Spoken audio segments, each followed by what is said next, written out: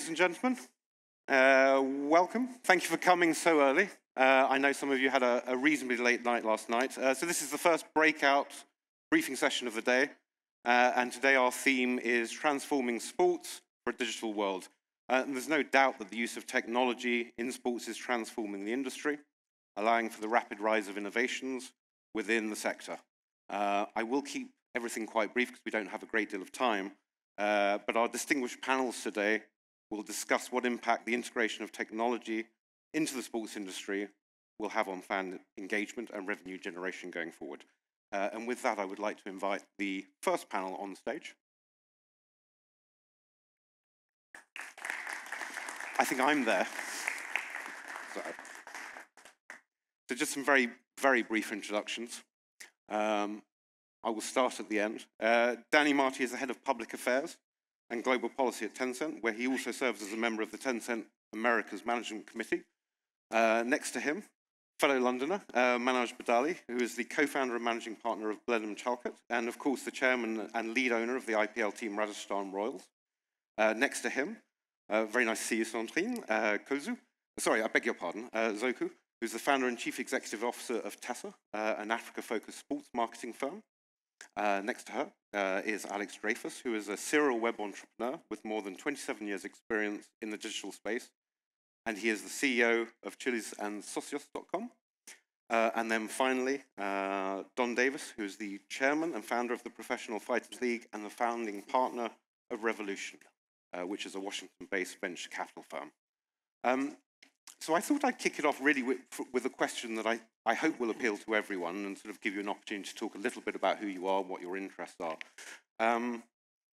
It's an obvious one. What are the most promising areas of innovation in sports, tech and gaming, and where do you see the greatest potential for growth? I'll start with you, Don, and then perhaps we can go down.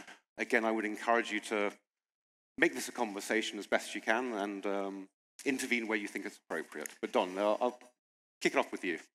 Well, maybe since I'm 60 years old and was early in AOL, I'll start with an old technology. But technologies, when they go mass market, have the biggest impact. It's all named streaming. We're now connected actually at mass tipping point of streaming. So what we're seeing in sports is now changing everything. It doesn't matter about your DMA anymore. It used to matter about your local market, and then it used to matter about your regional broadcasting market. This is the first year there are more streaming than linear viewers in the world. So whether you're in soccer, or whether you're in basketball, or whether you're in the United States, or whether you're in Indonesia, streaming is your biggest revenue stream as a sports property, and it's now at the tipping point that it will change everything, how you're connected to your fans, and how your business model is changing. So sometimes the oldest has the biggest impact. It just takes 10 years, and that's this year. Alex, what do you reckon? Of course, when he says soccer, he means football, the real football. It's important to say that. So for us, not for us, but the way we see the growth in the innovation and technology and how it's going to change fan engagement and most importantly, fan monetization is we believe that most of sports property are going to become more and more direct to consumer facing, meaning that to what said Don is streaming is one piece of it, but for the last 30, 40 years, fans were passive fans. They were just watching. We believe that the future of fan engagement and monetization is active fan, where a fan has a say to the team, which is what we do, but most importantly, where the fans anywhere in the world, from Brazil, from Korea, from Japan, anywhere, will be able to engage, and actually to engage, we'll have to spend some money in order to achieve that. We think that 99% of sports fans that are not in the stadium, not in the city, not even in the country of the team they support, are actually under-monetized. And that's where we believe most of the growth is going to come in the next 10 years. Something, what's your experience or your sort of thoughts on this? I mean, you have a particularly fascinating business that you're looking at. Yeah, so in an interesting way, Don, you're exactly right when you're talking about streaming, but on the African continent, we have a lot of infrastructural challenges. And so the way that I see it is almost like a release valve. So to give you a little bit of context, the cost of data, Africans pay on average approximately 7% of their annual income on data. And so the affordability of data is a huge, huge problem. And so once that is able to be resolved, there will be an influx of interest, an influx of the streaming then can grow in ways that we can see tangible revenue. But when you're thinking about access to servers, for example, cost of data, those are some of the challenges that we see. But in terms of the opportunities for growth, what's really, really special about the African continent when you're talking even specifically about esports is that the culture around convening is very different. So across the rest of the world, because they have cheaper access to data, everyone tends to play at home. In Africa, that's not the case. They go to video gaming cafes. They're paying approximately $1 to $2 every hour in order to play, but it creates naturally this really incredible environment where people are able to stream, but live, right? They're watching their peers be able to play in person. And so once we see some of the cost of that data come down, once we see some games actually building servers on the continent that allows for tangible opportunities to play at the same parity of access to internet, then we'll see, I think, a tremendous amount of change. Actually, it was interesting listening to both Don and Sandrine there. I mean, Sandrine talking about the structural impact of the cost of data. So, if you like, where we have a sports team, which is in India, I do remember that exact moment when Geo came into the market with 5G, brought down the cost of data, just what that did to the valuable of all content, including sports content. And a bit like Don, I'm sort of old tech, so I've been building tech businesses now for 25 years. And so you see all these different waves, and you get asked this question every year. The one I'm going to pick is the tech of this year, actually, which is AI. And when you ask a question like what's profound, you have to start, I think, with the definition of profound. And for me, there's only two things that really matter in sports. One is the fans, and the second is the players. Those are the two most critical assets. And so Don's bang on, I think, with fans around streaming and the impact that's going to have. But players is interesting as well. And when I look at the advancement around data and analytics and the use of AI now in terms of predictive modeling, and I look at what we're doing with our teams and the use of data in terms of getting those marginal improvements, I think that's going to be massive as well. And the ability of data and the presentation of data to bring fans into understanding what greatness actually is, I think is going to be a really exciting component of the evolution of how we watch and how we perform. One of the benefits of speaking last is you can agree with all the panelists. In addition to what was said right now, I think there are a number of advancements in the technology space that will revolutionize how we participate and engage in both traditional sports and video game and esports. Virtual reality, augmented reality, mixed reality. We'll talk about the whole spectrum as extended reality. We see continued developments in this space that will change over time as haptic and motion gesture control gets better, as tracking gets better, as hardware prices go down and become lighter. We'll see more immersive gameplay, both in traditional sports and being able to participate virtually, as well as in the game space. Cloud gaming is a huge development. Right now, you have, of course, mobile, console, and PC. Cloud gaming would allow you to stream, high data games from any device. Could be your mobile phone. Right now, would not support such a large game file, or your home TV, for example. And that will bring more people onto the digital space, given some limitations of current console hardware. Then you also have AI, as you mentioned, but AI in game development, AI in game testing, and also in game play. Right now, we have these non-playable characters, NPCs. AI will make it more interesting to interact with these non-playable characters in games, giving you a really unique environment. And then the big one, which is a precursor to the metaverse, is cross-platform, cross-game play. Whether technology will allow you to take your digital assets and digital tokens from one game to another across platforms, that will bring the digital space together. Thank you, Dan, and thank you for bringing us on to that, because that is the next topic. Because I did want to talk specifically about AR and VR. I mean, I think it's a hugely exciting space. And talking to some of my colleagues, they're saying, well, we think it's probably going to be primarily sort of about a gaming platform. But Sandrine, I want to come to you with this because I think you're going to have a unique perspective. You know, from your point of view, how does this manifest itself in your world? How is it? How are we going to see it, particularly in the African continent? It's what I would say is that we're not there yet. We're still in reality, right? And being able to, when I was mentioning a little bit about the culture, I think that that's really where the opportunity for innovation is. Because as we see generally when you advance in technology, when you have all of these new advances that develop, a lot of times you also see the older forms of technology start to resurface as well. And so people value being in person more than they ever have, you know, especially after COVID. And so when we're able to really see some of those promoters get tangible investments from the private sector and sponsorships from the private sector for them to actually be able to produce these events, I think that's where we'll see a lot of really interesting things start to happen in terms of how do you engage as a in-person streamer, right? What opportunities are there in order to leverage your mobile phone to be able to interact with the person playing live right in front of you? I think that's where we'll see some really exciting advancements. Let's pursue that as sort of in terms of the business model of this side of things. And perhaps, Manoj, you could talk a little bit about what it looks like for you, or the way you're thinking about it. Yeah, I mean, look, AR and VR, I mean, it's a bit like Don's comment earlier about technology comes along, then it sort of takes 10 years to really sort of land. And I still think we're a bit in that place with AR and VR personally, as if you like, as an investor, someone that's always looking to monetize these trends. That said, it is going to happen. It is going to get embedded. You know, I come back to, you know, what are the basic needs that sports fans and sports players are trying to satiate? And for fans, it's that engagement. So the idea of virtual watch parties, the ideas of being able to bring that live experience into the home, I find that reasonably compelling.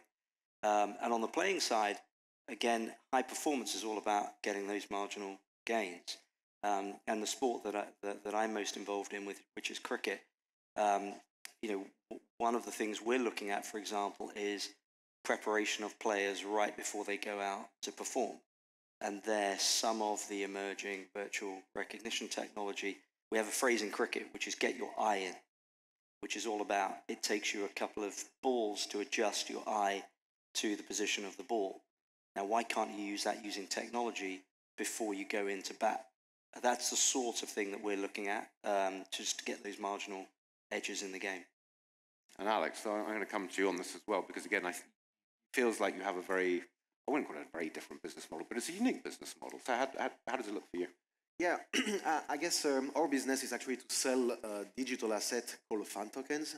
They are like membership program or loyalty program that allows fans from all over the world to have a say, feel like connected to their favorite team. And one of the things we looked at is as a benefit of being a fan token holder is can I have access to the VR rights potentially in a stadium or for a match. I don't have the answer to that, because what's going to be interesting first is the technology is objectively not here yet, either to broadcast, but most importantly to be immersed and watch it. But most importantly is who's going to own the right? Is it the league? Is it already part of the TV packages that the TV are buying, etc.? So is there a shift in the next 10 years about TV rights, 10, 15 years about TV rights, where it's going to become more a B2C model or D2C model, because VR rights will be more team-based rather than league-based?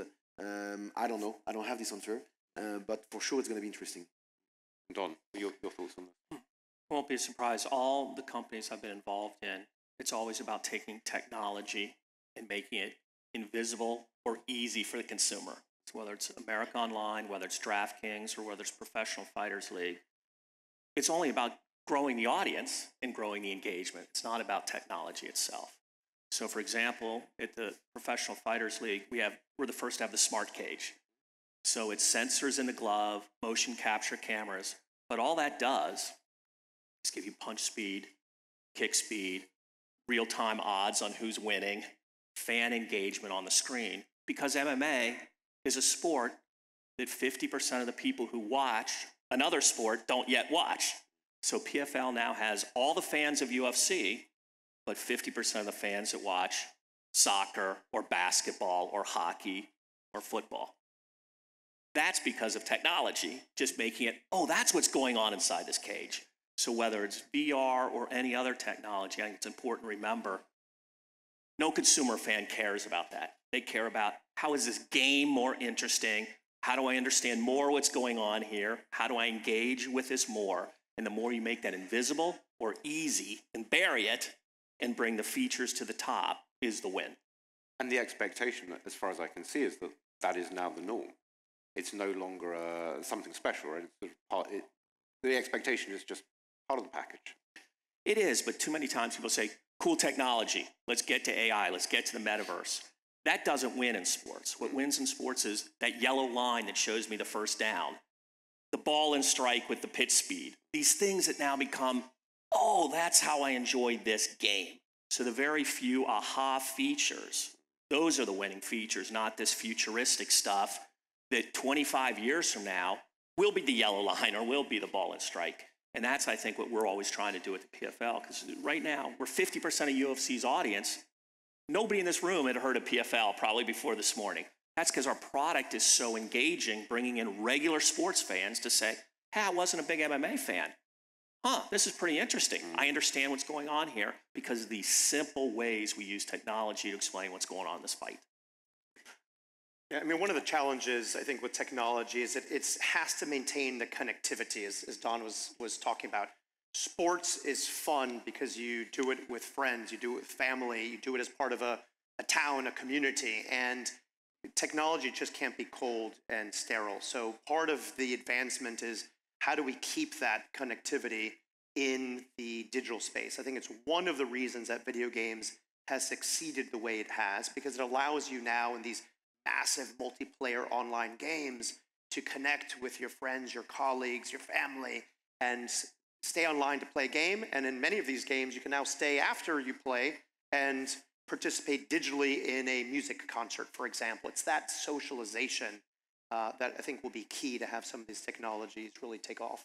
Good. Well, I'm going to probe a little bit more. I mean, it's still in the theme of the business model, but I'm particularly interested in your thoughts on how technology is transforming sponsorship and brand partnerships and this sort of area. Because again, it is changing, but how is it changing? And I'm sure you will each have your own view. Well done. Let's start with you. Sure, I would separate from teams and leagues. Because like the Professional Fighters League, we're a league. So the players are under central contract to us. And all the decision-making is centralized. So we can be way more innovative. If you're just a team, you're part of a league, there's a collective bargaining association, so you need 3 people to sign off, at the EPL. You need 1 person to sign off at the PFL. So we can do things that are way more innovative. We were the first partner ever in America for Socius 3 years ago, right? And those are the kind of things we like to do. So we integrate. I would use just 2 words to answer your question. We integrate. Most sponsors still today buy 30-second ads. As weird as it seems, 85% of the sponsor spending in sports is a 30-second ad on TV. That's insane. 85%. So if you want to talk about something that should change rapidly, that should change rapidly. So we integrate. Somebody comes to us like Anheuser-Busch, Bose, 2 big sponsors of ours. We say, let's not sell you a 30-second ad on ESPN. How do we integrate your message in every other way? We rip out a white piece of paper and let's say, let's do everything you've thought of other than a 30-second ad. And that's where we start. So integrate would be word 1. And some of that has technology, but some of it is just creativity. And the second word is global. Almost every brand today is global, yet they're still having to knit around and buy these 30-second ads in different markets. And when you start to take streaming plus integration and take that message global, everything changes. So I really come at this once again by integration and globalization, and forget the 30-second ad, and then sponsorship will change dramatically. Alex, you're doing this as well, so we are on the other side because we are the buyers. We sponsor, I think, like 100 sports property all over the world, even though the term sponsoring is not the right one because we are partners, whatever that means. But yeah, we work with football teams, soccer teams, NBA teams, NFL teams, PFL, Formula One, etc. So we learn how to work with these properties to try to promote our brand and our product. I'd say that sports is probably one of the last industry that hasn't been disrupted for the last 30 years from a technology point of view. And it's probably the one where we can be all collectively be the most creative in the next 10 to 15 years, I hope at least. Because yet the game will most likely never change, except on the PFL, for example, where the game play is different. But in most traditional sports, the game is not going to change. But the way we consume it will be. And therefore, the sponsoring or the way these models will evolve will change as well. Jonathan, you're the marketing expert. What's how are you thinking about it? Sponsorship is a bit different in Africa because a lot of people still see sports across the continent as a civic endeavor and don't really quite understand the business opportunity that's there. But what's happened over the course of the past 2 to 3 years has been really incredible. We've seen the NBA create the Basketball Africa League. We've seen NFL create NFL Africa. F1 is looking at South Africa for a potential F1 race. And so some of these major entities are really entering into the African market in a meaningful way. PFL is one of them. And I'll get back to that. I have a question for you. But in a really beautiful way, we're seeing these big brands who are coming into the continent, and it's forcing the private sector to have to adjust, to have to recognize it as a business opportunity. And little by little, we're seeing sponsorship grow in a really, really incredible way. But I really wanted to touch on something that you said, Don, and kind of ask you a question, because first and foremost, you mentioned that we probably haven't heard of PFL since this morning, but I would say hopefully a lot of us have heard about the news in the past week and a half. It's incredible for those of you that are not familiar. And I'm a little bit biased because I'm also from Cameroon. But the former UFC two-time heavyweight champion, Francis Ngannou, just signed with the PFL in an incredibly groundbreaking deal where you have an active athlete who now not only has equity in the business, but also has a management position in helping to grow a new sector of your business, PFL Africa. Yes. And it is incredibly innovative. And I would love at some point to also, hear your thoughts around how you see leveraging PFL Africa in order to grow sponsorship on the African continent, and how you're really thinking about that. Love to, and I'll just add 2 sentences on it right now. For everybody who didn't see it, last week will be the week that MMA changed the entire market. It's the first major free agent in MMA history. We all remember when free agency changed in baseball or in soccer. Last week was the first major free agency. The #1 pound-for-pound fighter in the world left UFC to come to PFL. He wasn't happy there. It takes leadership and courage, because rarely do you get the best to also be a leader, to show the way to others. And what he wanted to do is be able to box, not just compete in MMA, and he wanted to open up his entire country to MMA in a way that was aligned with our vision. And he wanted to be the executive chairman and have a real hands-on role in building that business. And he is an equity owner of that business, for real. And we talked 15 minutes on his economic deal. For 18 months, UFC couldn't come to agreement on his pay per fight. Took us 15 minutes. He said, they offered me X. Will you pay me X? We said, yes. Done. What else is on your mind, Francis? And it was everything else that he wanted to accomplish for other athletes, including minimum pay for his opponent, to make sure his opponent was legitimate and strong. So last week is the beginning of the change of the MMA market and the opening up new territories. India will be next, Africa will be next, and the true development of those markets. So thank you for pointing it out, because even though the panel is on technology, innovation in these young sports, because MMA is a 25-year-old sport. Soccer is a 150-year-old sport. Baseball in the United States, a 160-year-old sport. So we all take for granted how much change has happened in those sports to empower the athletes and to give them control and freedom that hasn't happened in MMA until last week. Thank you. Thank you. But Marius, let's talk a bit about, back to the sponsorship and branding and so on. How does that manifest itself for you? I don't want to talk about brands. I want to find out how I invest in MMA. And look, the answer to your question, and sort of Don alluded to this, is the rate at which we answer your question is in the hands of the marketing managers and the marketing directors and the brand managers in the big corporations. Because right now there's a lag. There's a big lag between what you can do and what we are doing. So there's no technology issue as to how you get deeper integration, how you get greater content integration. But to Don's point, we still find, particularly in India, actually, that most companies see sponsorship as a media buy. And until they make the leap that a lot of brands have, which is you should be spending 4 times what you spend on the front of the shirt on the activation of that front of the shirt, then the technology is all there. And, a good example for me is someone like Red Bull. Red Bull as an organization have been light years ahead of other brands in terms of how they use sport to promote their brand. Whatever you think of their brand and their product, you have to admire the way they've used content, the way they've bought properties, the way they've worked with high performance, their own high performance center, which is an incredible facility in Salzburg. So their depth of integration into the sport recognizes that unless you do that, you don't get the return on investment that they seek. I'll shift the focus just a bit.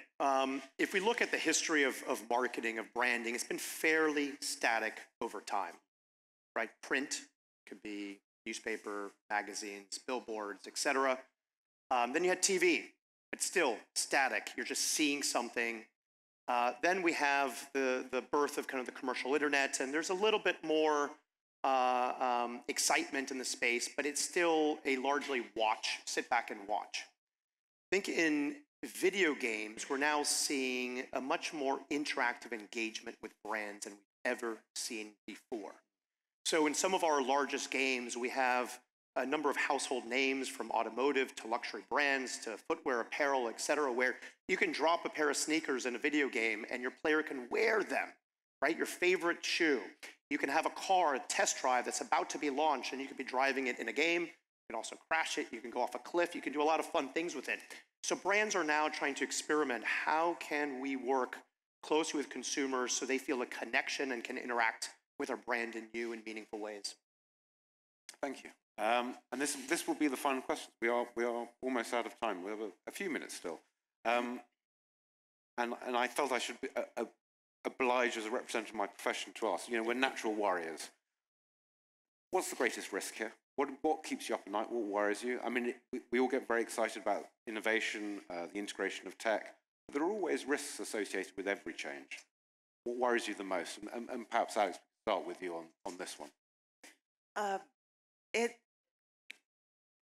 maybe perhaps isn't the right answer, but I'm genuinely not worried.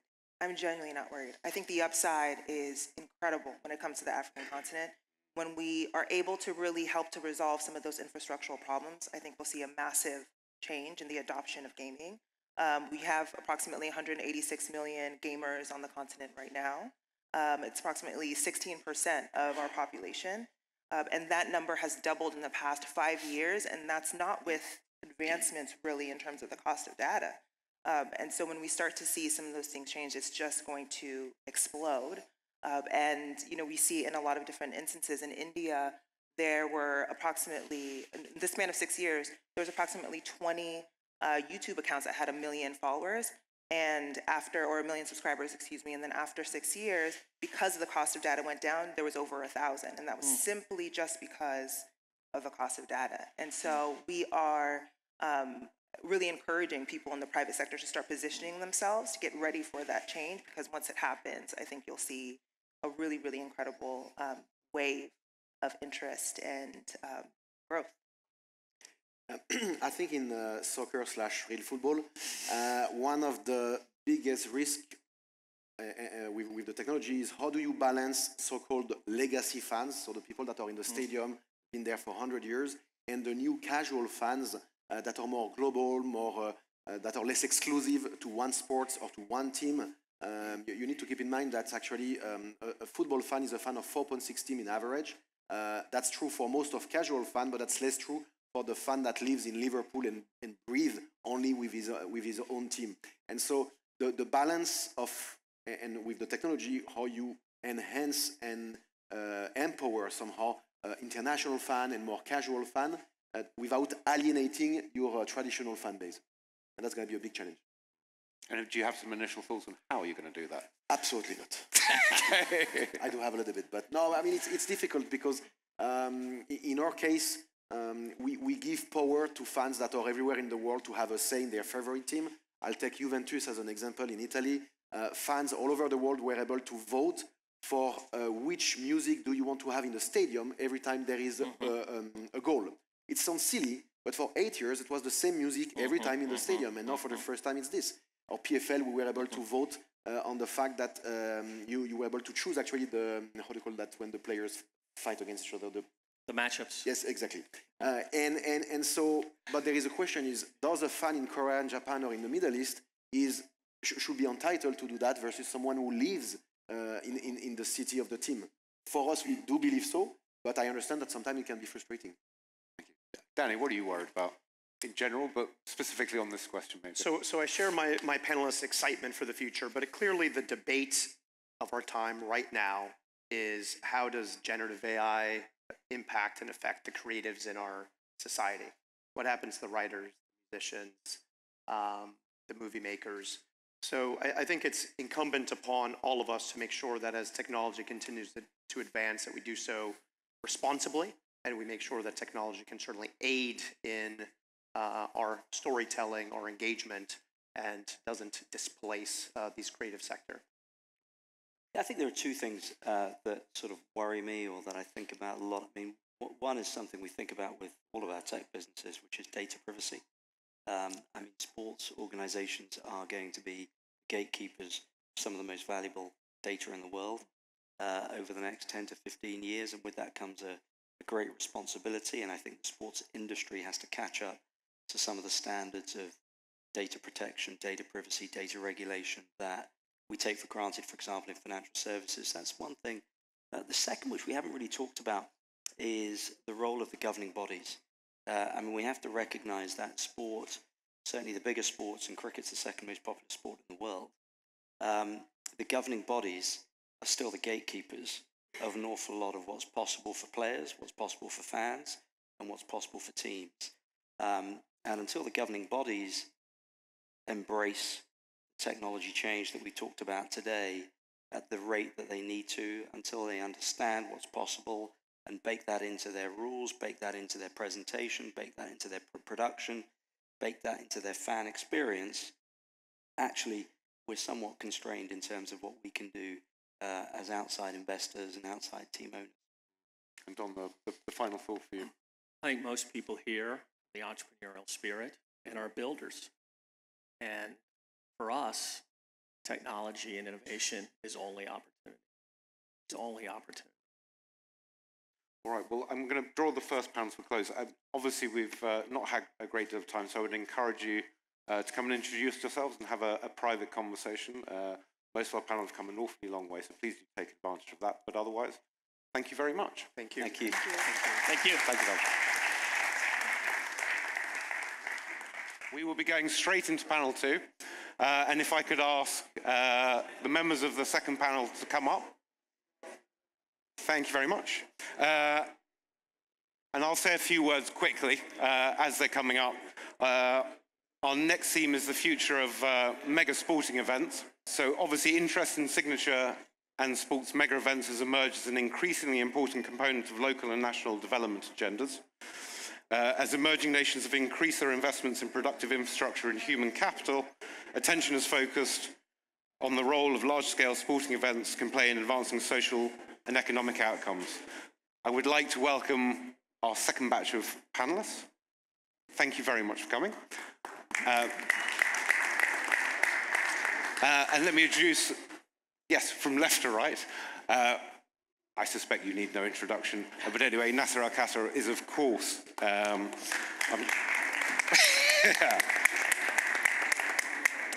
a among many, many roles. I suspect you know him best as the CEO of the FIFA World Cup Qatar 2022. You'll have seen some of the legacy. It's unavoidable. And he was, of course, responsible for leading all aspects of the planning and delivery of what was the first World Cup to be held in the Middle East. Quite an achievement. Next to him, 14-hour journey, I believe. That's right. Eric Johnson, previously served in the Texas House of Representatives and is currently the 60th mayor of Dallas, Texas. He's one of the youngest mayors of a major American city.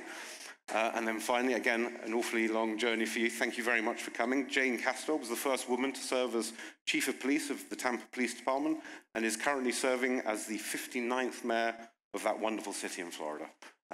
Please sit. So I'm going to open it up with a question that I suspect you will have a view on, I hope from different perspectives, but given that we are now post-pandemic, officially, what should we expect from in-person sports events this year and as we sort of go in the years ahead? I know you've all had very different experiences, but perhaps I could start with you on this. Well, I think what we're going to and have been seeing is the growth of these mega events, and the stadiums are getting bigger and bigger. Our football stadium handles about 74,000 individuals. Our hockey, just over 26,000. But you can only fit so many people in there. So how are we going to provide that experience to the growing fans and to ensure that our sports grow in our community? And I really do think that that is the future of these mega sports, is to make sure that we're connecting with the fans in the experiences that they want, and those all differ. And it's not just that in-person experience at the stadium. Well, first of all, I'm really grateful for the opportunity to be here, and thank you so much for having me here today. But I represent a city that I would say is sports crazy. We're sports mad. We love our sports in Dallas, and I think that's actually true of our country. The United States is pretty sports obsessed country, and so I don't just think that the future of mega sporting events is bright. I think the future of sports period is pretty bright from the perspective of the United States. And really, for three main reasons. The first, I think, is something that we learned coming out of the pandemic, which is, we're social creatures. Human beings, we like being around each other, and when we couldn't during the pandemic, that was hard, and we struggled, and our city was no exception to that. And when we were able to get back together again, we did so with a lot of fervor. We realized how much we miss our sports, and so I think the increasing social isolation, and sort of the lack of opportunities to get together generally. The pandemic was a really glaring example of that, but so is remote work, and so is all the prevalence of online shopping, that we're losing opportunities to get together, which actually, interestingly enough, I think is driving an interest and only going to help sports and in-person sporting events going forward. I think as the world and certainly countries become wealthier, as disposable incomes go up, and I think Sandrine in the last panel talked about this a little bit, as people have more disposable income and they have more leisure time, they're going to need things to fill that leisure time with, and they're going to have the money to spend on sports and entertainment. I think sports stands to benefit from that. And then I think the last thing that I think about in terms of what's driving sports and what's going to continue to drive it actually might be bigger than the sports themselves, and that is the increasing legalization of gambling in the United States, and more jurisdictions allowing that is actually going to drive the need for content and for products for people to actually be able to wager on. So I think we're only going to see an already sports crazy country get sports crazier. So I see all of the winds being blowing in the direction of increasing popularity of all types of sports. I mean, you had a representative on the last panel who has a cricket team. We're building a cricket stadium. It's going to be the largest in the United States in the Dallas area. So pretty much every sport I see has a lot of growth potential in the United States. Eric used the phrase "sports crazy." I think that could be applied to Qatar. I think that's a fair assumption. What's your view? I mean, you've organised one of the world's biggest events. How do you see it going forward? Well, first of all, I'd like to start by saying thank you very much for inviting me to be a part of this panel. It gives me great pleasure to be here with you and to be able to share some insight with our friends and colleagues from the United States. They'll be hosting the 2026 World Cup. And I have to say that, in my opinion, the Middle East is specifically football, soccer, sports, crazy region. And I know that it's the fastest growing sport in the United States right now. Well, I think now it's competing with paddle. I don't know if paddle is growing in the US, but definitely in this part of the world it is.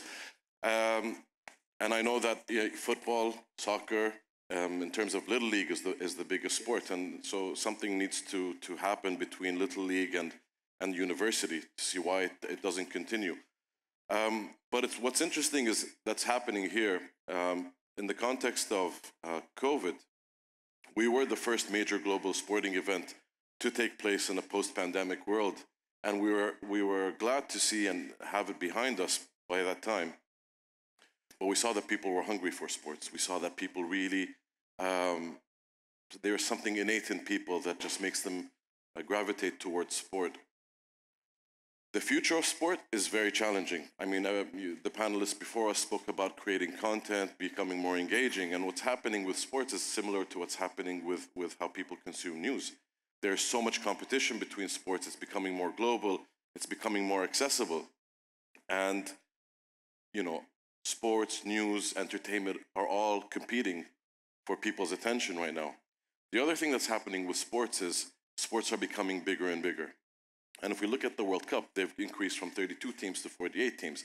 It makes it very challenging for countries to host these mega events. And now only bigger countries like the US can host 48 teams because they can spread them amongst many cities. And smaller countries where the sport is big, it becomes a lot more challenging for them. So I think these are some of the challenges for major sporting events going forward. But what we see also is interest is growing in the NBA, interest is growing in the NFL, in different parts of the world. So they're also thinking about how to globalize a sport that was traditionally a one country sport. I mean, there's interest in football in Argentina and England and so forth, but now it's becoming global. So this is how I see the future of sport. I did want to touch on something, because a lot of the focus is always on the economic side of sport, but I'm also interested in the, I suppose, the cultural, the social, the political ramifications of these things. Eric, perhaps we could start with you and your thoughts on that and how you think about it in terms of, your current position.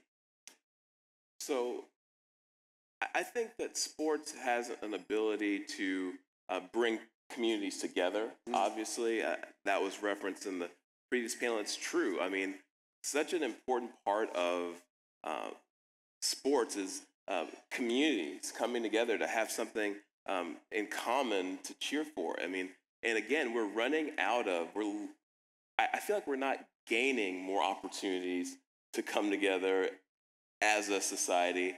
We're losing them.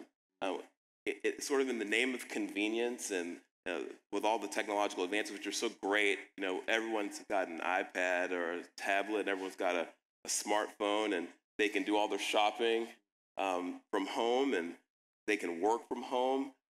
We need more from the perspective of a mayor.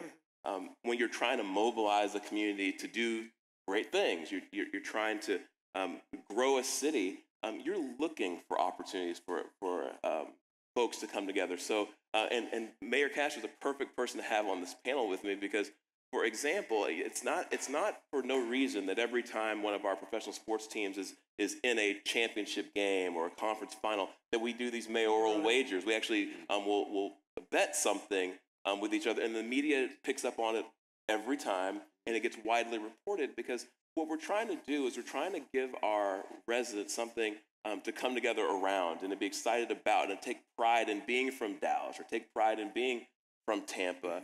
And it really does contribute to a sense of belonging to a community and taking pride in it. So these efforts to attract these large events like a World Cup, it brings our whole community together because we have to sell our city and we have to sell our region, our part of the world. And so you really can't even buy the kind of civic pride that comes from an effort to attract a World Cup final, which is what we're trying to do. We know we're going to get a game, and as you mentioned, there is an economic benefit to that. I think they're estimating that every game brings like $400 million of economic impact per game. So that's pretty significant. But really, the real lasting benefit of the effort is it brings our community together, and it shows us that we can come together for a World Cup, which means we can come together for a bunch of other things too that have lasting significance for our community. So it's bigger than just the game itself, for sure. And I couldn't agree with that more, especially when you look not only in our country but around the world with the political divisiveness. There is nothing that brings people together like a sporting event. I mean, it doesn't matter who you are going to cheer for your home team. And we won recently Super Bowl and 2 Stanley Cups, and I mean those are just. I know I didn't want to bring that up, but we did. We did win the bet. But even then, you talk about culturally and just keeping it within the United States right now, but also to talk about it globally in just a second. If you look culturally too, Texas and Florida, the 2 hottest states in the United States, there is no snow. Sometimes in Texas, there is no ice, but we are rabid hockey fans. I've never been on ice skates in my life, and just the way that brings you in, and to be able to share that culture that comes with that. And also, when you look at it globally, when you talk about soccer that we refer to as, others refer to as football, that too comes with a different type of culture and a different type of fan base that we can learn about other countries. And again, just shortens that distance between cultures, between nations, between political parties, to bring everyone together to cheer for their hometown team. And Nasser, you've done this on a scale that I think is almost unimaginable. In terms of the soft power piece of this, how do you think about it? Well, I think depending on the country that's hosting this mega event and depending on its objectives and where this country is in its history, they can use mega sporting events to drive political agendas, to drive social change, to drive economic change. And I think Qatar was positioned in a way back in 2009 when it won. First of all, Qatar was known for a country for its oil and gas. So I think there's a lot more that it can deliver. A part of the national vision, which was put in place in 2008, a 30-year vision was put in place in 2008. And in 2009, Qatar won the rights to host the World Cup. So obviously the first thing that we looked at was, how do we drive and accelerate progress to be able to achieve this vision? And a lot of it had to do with infrastructure development. A lot of it had to do with the diversification of the economy. A lot of it also was driving towards a more sustainable future, whether that's environmental, whether that's social. And we said, how can this World Cup contribute to this vision? And it became more than a sporting event. It took another dimension of becoming this massive event that people in Qatar rallied around. On the soft power, we saw that it worked against Qatar because, for one reason or the other, which many people in this room, were witness to, Qatar was attacked over 10 years on issues such as migrant welfare, workers' welfare, and that these are issues that many countries deal with. But Qatar being a small country, Qatar being a country that many people considered was not a traditional footballing country, felt that there was a need to highlight these points. And we saw that it accelerated a lot of social change. It accelerated a lot of economic diversification. And this gave this World Cup this opportunity to become a point of dialogue, a point of issues that can be raised. And for us, I think this took a very, very strange dimension, and it helped people of the region, not only Qatar, rally around this World Cup because people felt that this was speaking and reflecting the region and speaking on behalf of the region. So it was at a global stage, a global size in terms of the sporting event, but also in terms of the dialogue and a lot of the issues that were discussed around the Middle East that came to the forefront and really brought it towards an audience that doesn't really discuss political issues because they focus on sports traditionally. I should ask, since we're all here, Dallas, as we know, is going to be a host city of the 2026 World Cup. What advice would you have for Eric, given your experience? What advice would you have for Eric? Well, I mean, to both the honorable mayors that are with me here on the panel, I think you really need to define what your city or your state wants to achieve. And I think Qatar really wanted to become a hub for tourism and saw that this is an amazing opportunity. The advertising value that the World Cup brought and the communication value that the World Cup brought was $2 billion. So you need to spend $2 billion to be able to get the kind of exposure that Qatar got during the World Cup. And for us, the objectives were clear. In 2009 was to accelerate all the infrastructure development. In 10 years, we saw brand new airport, brand new port, hundreds and hundreds of kilometers of highways that were put in place, metro system. And really, these are all tools of communication and tools of improving trade. Tourism was a big part of it. So if Dallas wants to improve its tourism offerings, or if it wants to really be known not just as a state that has a lot of Exxons and oil and so forth, Dallas is a beautiful city, and Dallas really wants to improve on its tourism. How do we utilize the World Cup and really work on making sure that they can attract people from not only the United States but internationally? Which means that is there a way that Dallas or Texas or the other host countries, host cities, can they influence easing the visa approval process for people who have tickets to come to the World Cup? If a state wants to really improve on its infrastructure and wants to, they need to think about where they stand. For us, we drove the environmental agenda here. We said that this needs to be the most sustainable World Cup ever. We generate 800 megawatts of solar energy right now. And did the World Cup have anything to do to accelerate this? Yes, it did, because it was a commitment that we made in 2009. So these are just some examples of what we achieved outside the realm of sport. Well, that's interesting. That brings me on to the next question, which is back to the economic aspect of it, I suppose. But when you're thinking about these events, it's a question for all of you. What strategy are you thinking about to get the maximum leverage economically in terms of development? How do you think about it? Well, you can think about the event itself, or as was stated, you have to decide what that overarching goal is. And for us, on a much smaller scale, with hosting Super Bowls or Stanley Cup playoffs, for us it was to put our community up on the world stage and show what we had to offer.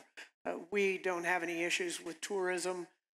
We have a lot of tourists in the Central Florida area with Orlando, Tampa, St. Petersburg, beaches, entertainment locations, but also to show that what an incredible city we have in Tampa. With the NFL, we hosted Super Bowl 55 in 2021, right during the pandemic, coming off of that. And so there were a lot of issues associated with that. We were able to have all of the events associated with the NFL experience, the entertainment, the cuisine. We were able to have that along our Hillsborough River, which winds right through the middle of our town. So we had the opportunity to show what an incredibly gorgeous city that we live in, but then we were also able to attract businesses to our diverse economic portfolio. We literally had businesses and individuals that moved to our city just because they went to the Super Bowl, and they said, we had no idea. Show off our port, one of the largest in the nation, and geographically, import-export, our incredible airport, all of the things that we had that we could share with the world. And you have to be incredibly intentional about it. You can't assume that everybody is going to see that when they get to your city, and you have to think about how many different ways you can deliver that message through social media experiences, through the news coverage, through sports, through individuals that come to visit and take that word back. And so there's a great deal of effort that goes into putting on these large-scale events that don't just associate with a ground level, making sure that it's safe for the patrons, the fans to go to, making sure that it runs on time, all of that. There are so many other aspects that you have to take advantage of because it's one-time opportunity. Eric, it's a similar theme. How do you sustain that momentum? So if you Google this, you'll see that this is a true statement. There are more hotels under construction, aggregate number, in Dallas, Texas, right now, than any place on planet Earth. That's a fact. I don't think it's coincidental that we're competing for a World Cup final, and that's a true statement. I think that those two things are related in some ways. My point is that the process, the actual competition itself for these large sporting events, if you really think about it from the perspective of a mayor, a leader of a municipality, a leader of a metro area or a region, it's not really about sports at all at the end of the day. These are checkups on the health and vitality of your community. Because in the process of competing, not only do you find out what you're really great at and what you're marketing yourself as, you find out what you're not so great at and where you're losing the competition. So you find out how short you are on hotel rooms compared to other major cities. You find out how lacking you might be in certain types of infrastructure. How wired is your city? How connected is your city? You find out about the mobility challenges of your area. You find out in a metro area like the Dallas-Fort Worth metro area, where there are gaps in transportation needs and how hard it might be to get from Arlington, Texas to Dallas, Texas to Frisco, Texas, and around the Metroplex, and you have to address those or you don't win. But the net benefit of the process is you had to build it and do it to compete, whether you win the game or not. That infrastructure is there. It's in the ground once you've built it. That mobility has improved. Those hotel rooms exist. And so you win even when you lose, when you do it the right way, which is when you are responsive to the competitive process and you do all of the things that you need to do to compete well. So again, I've been playing sports and been a sports fan my whole life. I love sports, and I think, like I said, it's got all the wind at its back right now, and I think that sports are only going to continue to get more and more popular in the United States for all the reasons I said before. But from the perspective of civic leaders, folks who run cities, who are trying to grow economies and create quality of life for real people, the people who live here in Doha and people who live here in Qatar benefit still from having had that game and for having had those games. And that's what we're really trying to accomplish here. So yes, we love our teams, and yes, we're all excited about the Dallas Cowboys and about the Dallas Mavericks and all these great sports franchises and their storied histories and what it does for civic pride. But there are real lasting benefits. Our residents drive on those roads and then benefit from that connectivity, and those hotel rooms continue to generate hotel occupancy taxes that help us offset our need to tax our own residents. When you can charge visitors a tax, that's less that you have to charge the people who live in your town to deliver the real goods and services we have to deliver every day. That's police protection, fire protection, water service, in some cases electrical, electricity services, trash pickup, all those things that make a city great. We have to pay for it somehow, and winning these types of events helps us do that. So it's a real win-win for us. And I'd like to add to that, I agree wholeheartedly. I mean, the things that were left behind in our community continue to pay value each and every day. But I think as leaders, and Nasser, you probably have a great answer to this, you also have to think about how do you continue to monetize that into the future? Have you overbuilt the hotel rooms and they're not going to be occupied?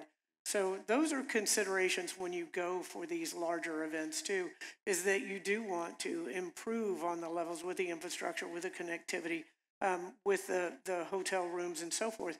But where is that sweet spot where you haven't gone too far and now it's going to be a little more of a detriment to your community?